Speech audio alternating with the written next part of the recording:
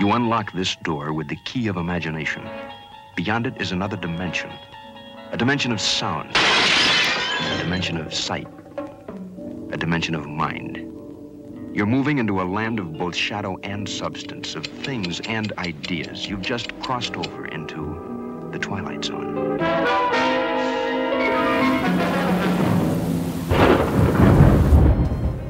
Hollywood, 1939. Amid the glitz and the glitter of a bustling young movie town at the height of its golden age, the Hollywood Tower Hotel was a star in its own right, a beacon for the show business elite.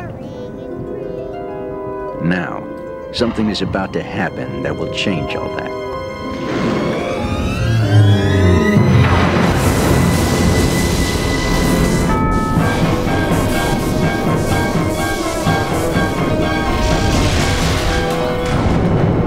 The time is now, on an evening very much like the one we have just witnessed. Tonight's story on the Twilight Zone is somewhat unique and calls for a different kind of introduction. This, as you may recognize, is a maintenance service elevator, still in operation, waiting for you. We invite you, if you dare, to step aboard, because in tonight's episode, you are the star, and this elevator travels directly to the Twilight Zone. You are the passengers in a most uncommon elevator, about to take the strangest journey of your lives.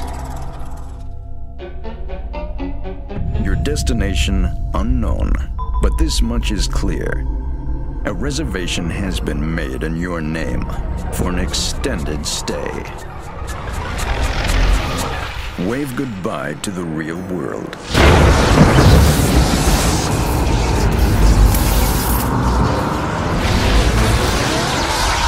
For you have just entered the Twilight Zone. What happened here to dim the lights of Hollywood's brightest showplace is about to unfold once again.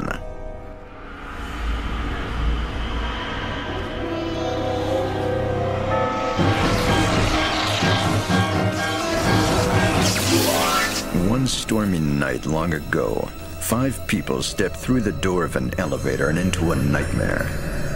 That door is opening once again, but this time, it's opening for you.